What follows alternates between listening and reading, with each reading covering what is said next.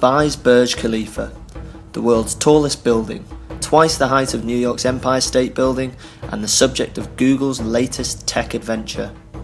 Google spent 3 days in May photographing the 828-metre tower for its Street View Special Collection series, which includes the Grand Canyon and Australia's Great Barrier Reef.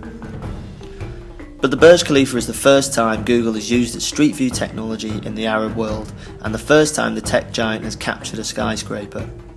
The Burj Khalifa spire can be seen nearly 100 kilometres away.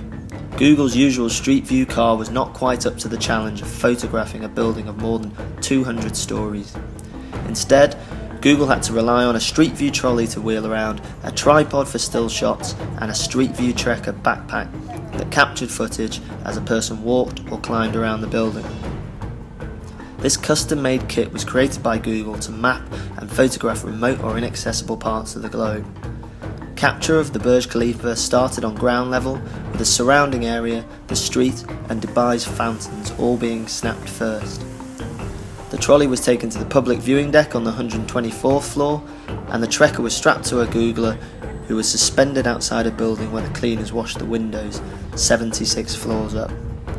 Finally, the Trekker was strapped to the back of one of the Burj Khalifa's high building specialists, who climbed to the top of the tower's spire to eventually peer over Dubai.